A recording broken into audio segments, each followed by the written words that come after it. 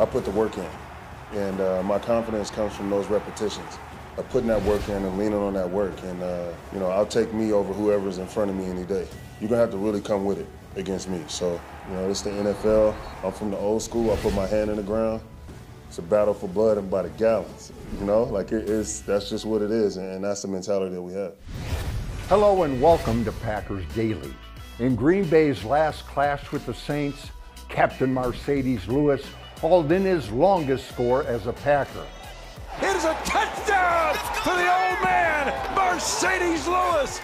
Then with 2 minutes to go, fellow tight end Robert Tonyan delivered the dagger, sparking a breakout year with 11 touchdowns and 0 drops. He's supernatural when it comes to catching the ball, and he's starting to put it all together. 17 to 12 over there, getting him right in the pass game. I'm getting him right in the run game. So, by the time it's all said and done, he's going to be a complete tight end.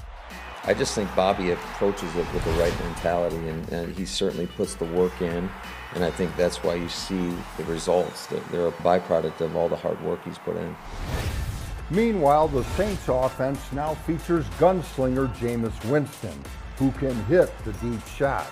As the Bucs starting QB, Winston averaged 24 passing touchdowns and 18 INTs, sounding the alarm like a dinner bell for Green Bay's takeaway-hungry defense to devour any and all errant throws. We just want to have a +1 mentality. That's the goal for our defense. We got a great secondary, a great, rush, and we got a great plan. Excited for us to just get out there and work together and, see what happens on Sunday.